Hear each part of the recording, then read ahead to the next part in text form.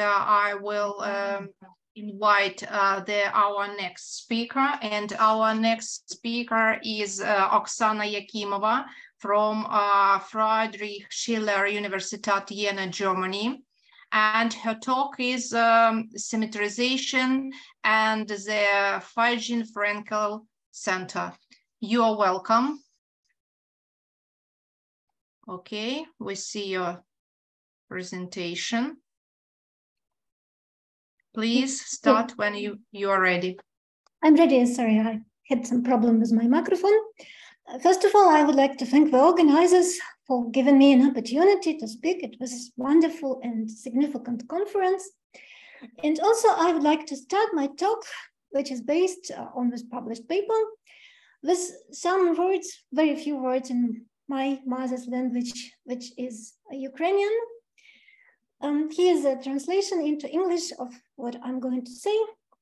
So, українські математики, які працюють в Україні, і ті, які виїхали за кордон, викликають моє щире захоплення і співчуття. У цей жахливий час вони продовжують працювати, навчати студентів, отримувати нові результати, писати статті, проводити конференції.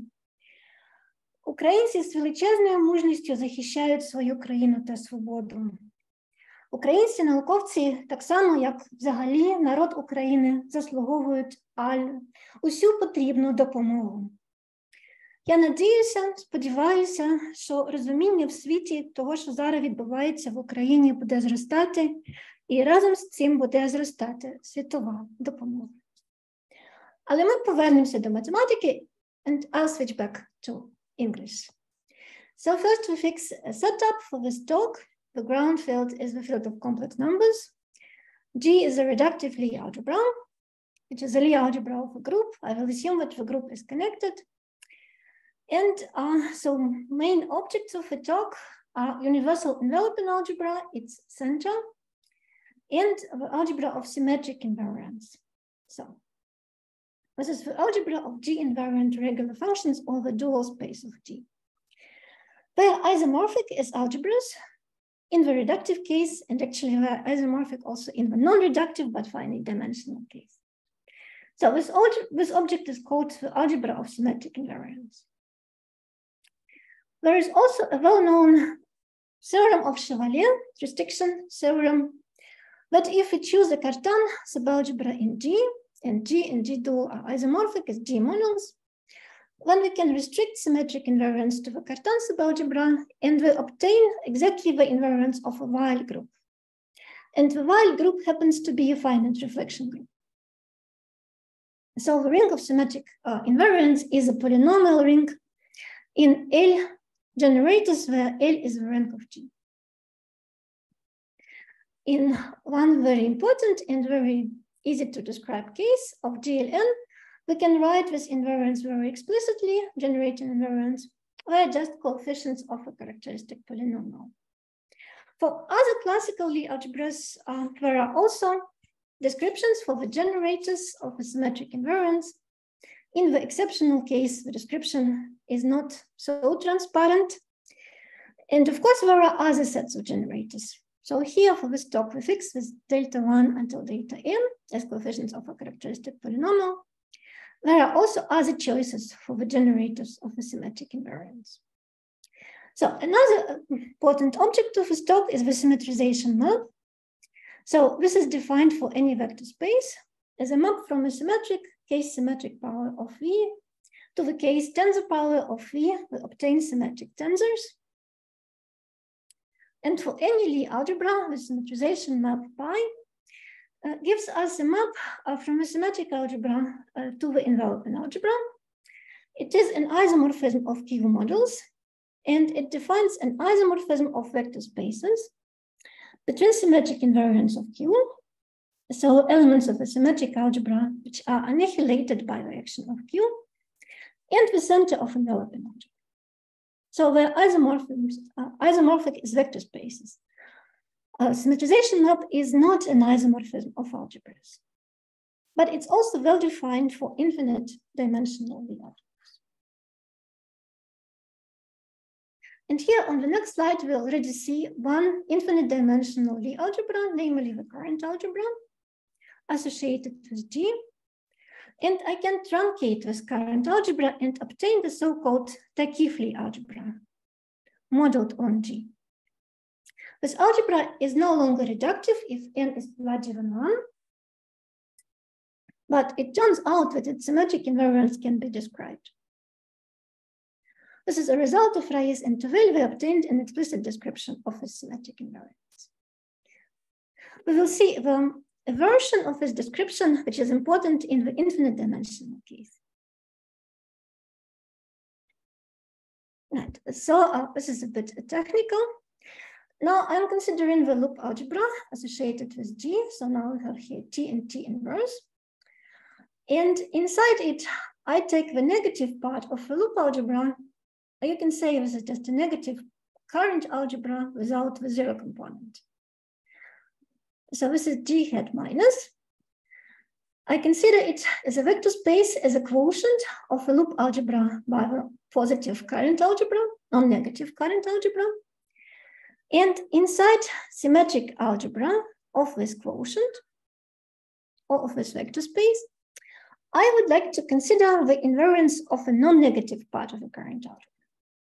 So polynomials in T, they act on this quotient. So they act on the symmetric algebra, and it's possible to consider the invariance. So just all functions such that if we apply element from a positive part, non-negative part of a current algebra, it's zero in the quotient. So we end up in this ideal. It turns out it follows from this result of Rais and Tuvell that this ring is also a polynomial ring, but it has infinitely many generators. And it has a direct limit structure.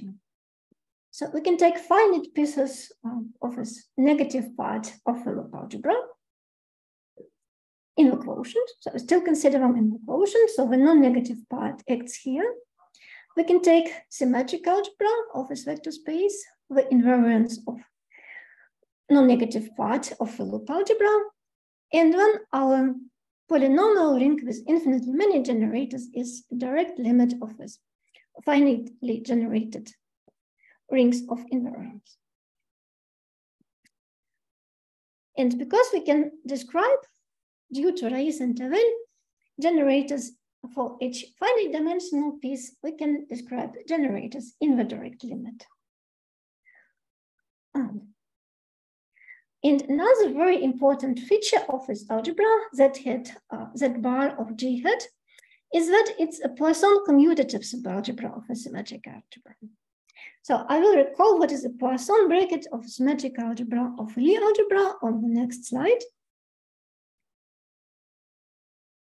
There are several possible definitions. We recall two of them. So for the elements of the Lie algebra itself, it's enough just to take the Lie bracket. So the Poisson bracket and the Lie bracket are the same. And then we can extend it to the symmetric algebra using the Leibniz rule. Or we can take the commutator in the enveloping algebra and recall that the symmetric algebra is the associated gradient of the enveloping algebra of Q by the Poincare-Berghoff-Witt theorem. So the commutator on the enveloping algebra leads to a Poisson bracket on the associated algebra, associated gradient algebra, in the natural and canonical way. So two definitions, and well, also in these terms, we can say that the algebra of symmetric invariance of Q is the so-called Poisson center of a symmetric algebra. So instead of taking invariance of group of Lie algebra, we can take elements such that the Poisson bracket with all elements from Q or all elements from the symmetric algebra vanishes. So it's zero. I have already said what Poisson commutative means, that the Poisson bracket vanishes. So symmetric algebra is commutative with respect to multiplication, but there is additional structure, which is Poisson structure. And Poisson commutative is with respect to this additional Poisson structure, and it means just the bracket vanishes. So because the Poisson bracket comes from the commutator in the enveloping algebra, we have here two directions. So first we can start from something commutative in U of Q. Take the so-called graded image of this subalgebra. This is a linear span of all symbols of elements belonging to C. And this subalgebra will be Poisson commutative. That follows from our second definition. And we can try to go in a different direction, start with something Poisson commutative in the symmetric algebra, and ask a question if this subalgebra comes from something commutative in the enveloping algebra. So this going in the different direction, in the opposite direction, is called the quantization problem. It's not so obvious that it's possible. No, that's why a problem. This is more or less obvious statement, and this is in most cases is not obvious at all if such a commutative subalgebra exists or not. But if it exists, its existence leads to some nice and important applications. So from the title of my talk, the Feigin-Frenkel center, what is it? Well, it's a quantization, actually the quantization, because it's unique, of our subalgebra, Z bar of G hat. Or rather, well, here I give kind of a definition of it. It's a large, insignificant commutative subalgebra in the enveloping algebra of a negative part of a loop algebra. And it also consists of G invariants, G a Lie algebra or the group. So the existence of such subalgebra, which quantize Z bar of G hat, was proven by Boris Feigin and Eduard Frenkel. That's why the name, Feigin-Frenkel center. And well, rough definition, more or less the same as in the classical Poisson case. We take the enveloping algebra and take here the invariance of a non-negative part of a loop algebra. But we have to understand this action rather carefully because, well, there is no obvious action. So the action is on a certain quotient. And this quotient is taken at some quote critical level. Right, so we take a one-dimensional extension of a loop algebra, take here in the enveloping algebra a two-sided ideal generated by the non-negative part, and also we set the value of k as a number minus h check, where h check is the dual Coxeter number of G. And also we have to normalize the commutator in a very precise way in order to have all these things correct. So this is a killing form divided by the 2 times the dual Coxeter number. So this is a critical level, and this is a very unique level, I can say, for representation of Kac-Moody algebra. So at this level, there is a huge center of a completed enveloping algebra of a Kac-Moody algebra. Or we can say that there is a huge commutative algebra in this quotient. So the reason for commutativity is that the quotient is a vertex algebra, and this Z of G hat is the center of this vertex algebra. So the commutator with itself is 0. As I already mentioned, there is also a completed enveloping algebra of a Kac-Moody algebra, completed at the critical level. It has a huge center, and actually this small huge center and the usual huge center were isomorphic, and one can go from one to another using the vertex algebra technique. This is one feature of this object.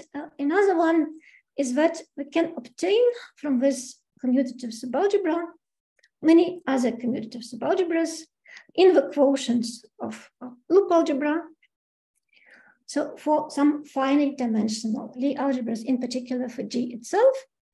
And in this way, one obtains solutions of several quantization problems.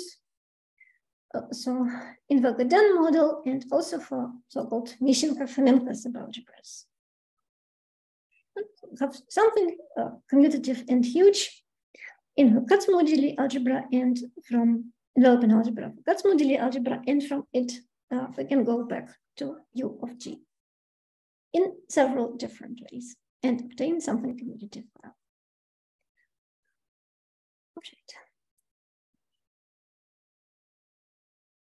Any questions or comments at this point?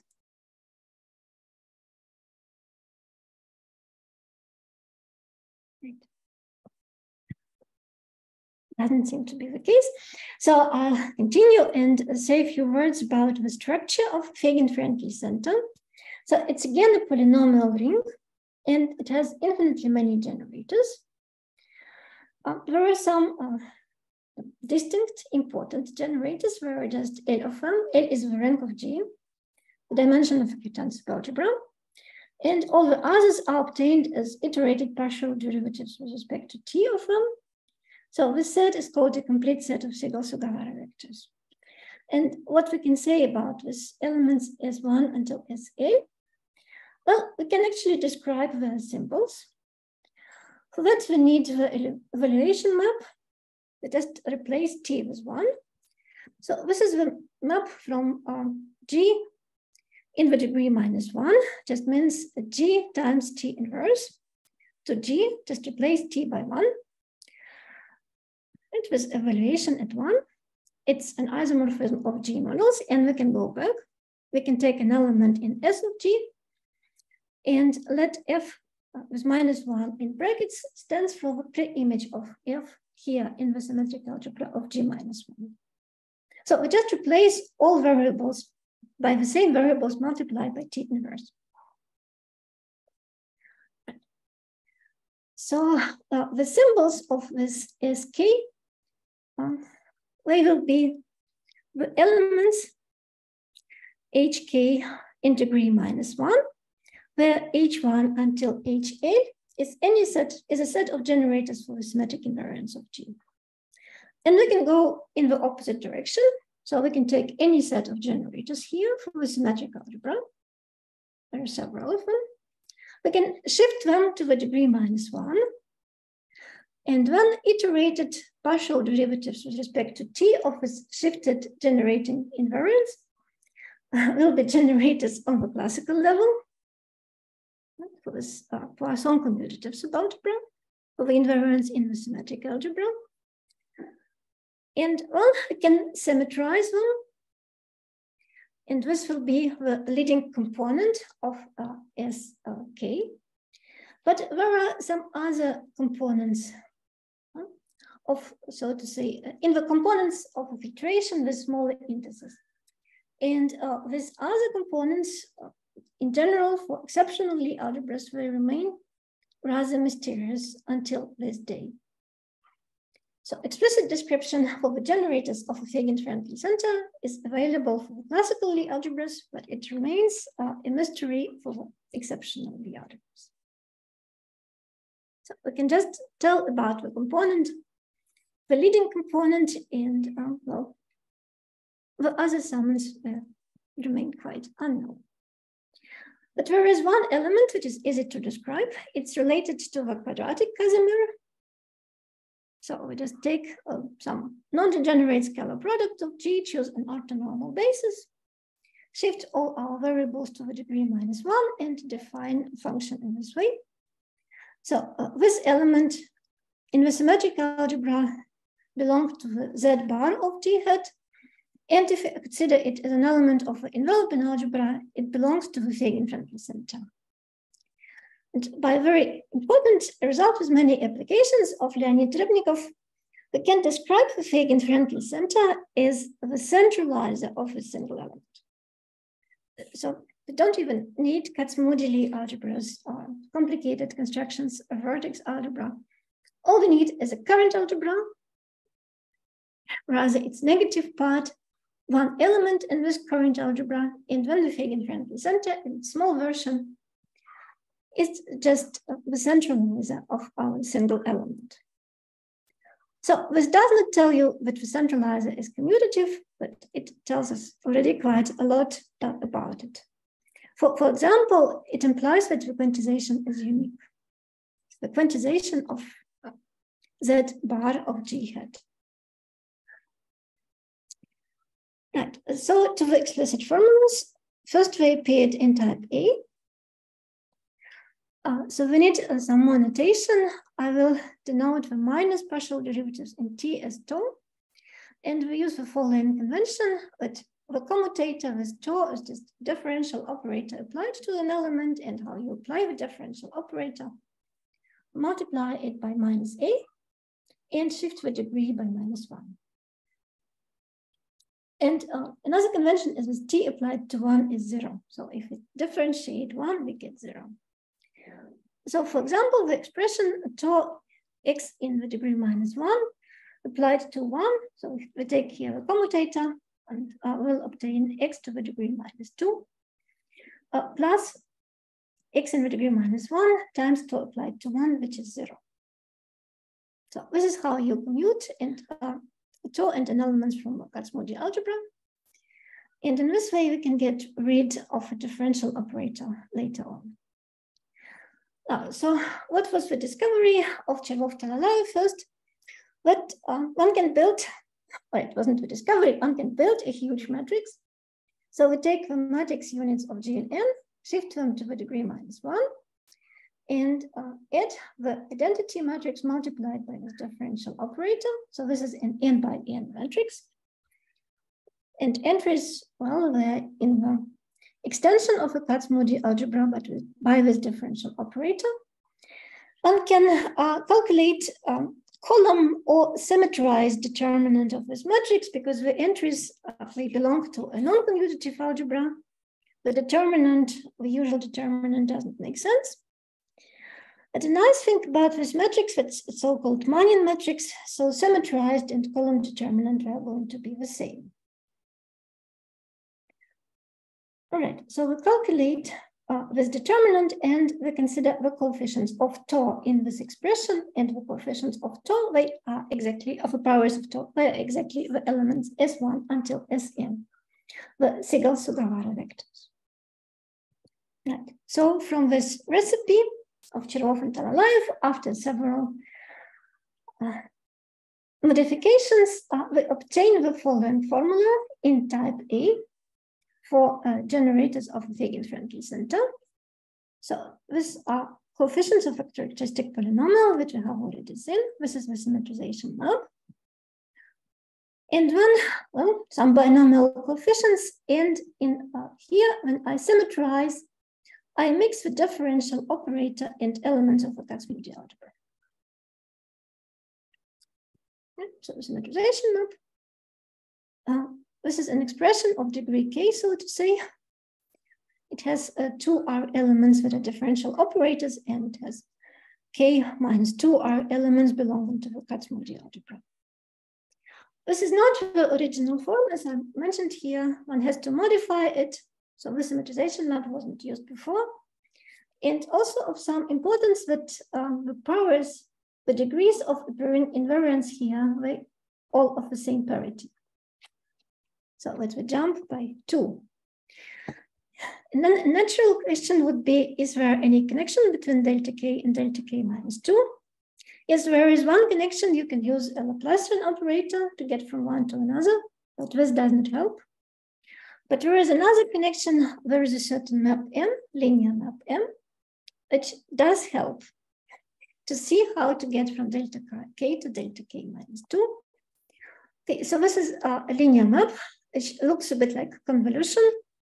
So first I define it on the case tensor power of G, my Lie algebra, reductive Lie algebra, no, actually any algebra, not necessarily reductive. So it's a linear map, and on a pure tensor, we just take a product of a joint action of the first 3 elements. So this is element of G, endomorphism of G. And the remaining elements, they stay as they are in the tensor product. Okay, so this is such a linear map. Well, we can observe that if, this is a misprint, this should have been 3.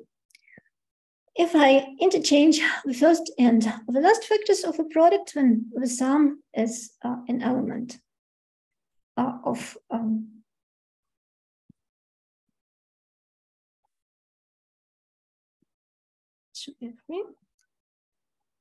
of S of G, which is isomorphic to the second exterior power of G.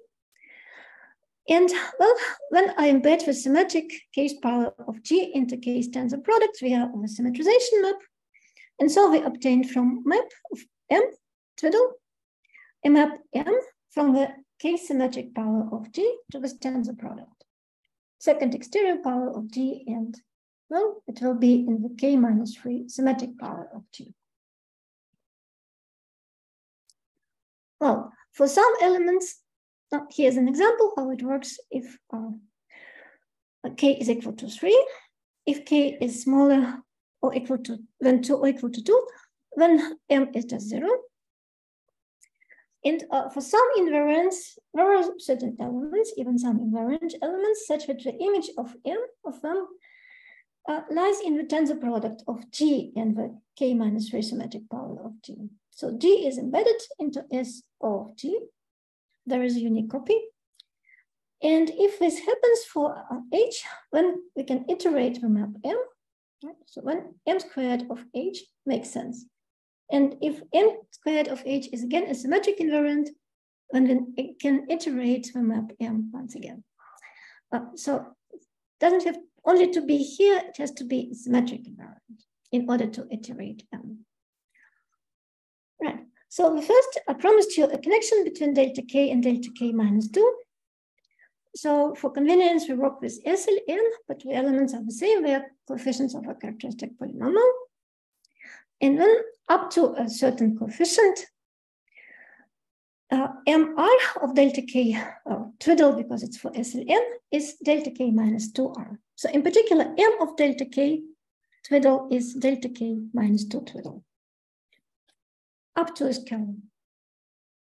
And using this, we can rewrite our formula for the elements Sk, well, from GLN to SLN again, but now using the map M. So H is delta K twiddle, but here I'm using H, right? My symmetric invariant, my fixed symmetric invariant. And I use the images of this iteration of the map M. So this formula just depends on H, well, Tor, and symmetrization map. And it turns out that this formula is actually kind of type 3. So if we can find a symmetric invariant such that all iterated maps, images with respect to M of H are symmetric invariant, then we can insert it into the formula and obtain an element from the Feigin-Frenkel center. And the nice thing about this map M, that such generating invariants satisfying this condition, they exist for all classical Lie algebras. We have here another result. So for some elements, it's possible just to take the symmetrization of their shifts to the degree -1, and they will be elements of the Feigin-Frenkel center. This happens even only if the image of F under M is 0. And there are some invariants satisfying this stronger, much stronger condition, not many of them, but for example, the Pathian in the even-dimensional symmetric, for the even-dimensional symmetric algebra, orthogonal algebra satisfies this condition. So there are generators for all classical Lie algebras, such that M of them is again in this set of generators.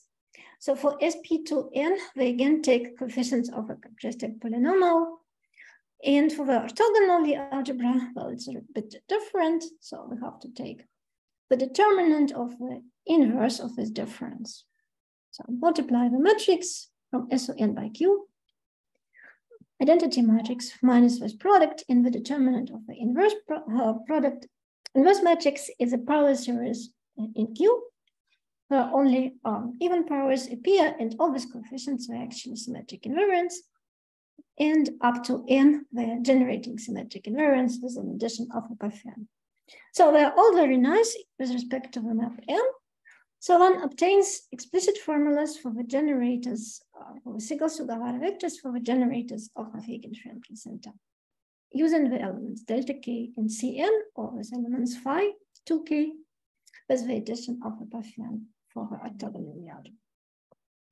Right, so in conclusion, there are still several open questions related to this construction, the map M in particular. For the exceptional Lie algebras, it's still open if nice invariants always exist. So thank you very much for your attention. Дякую.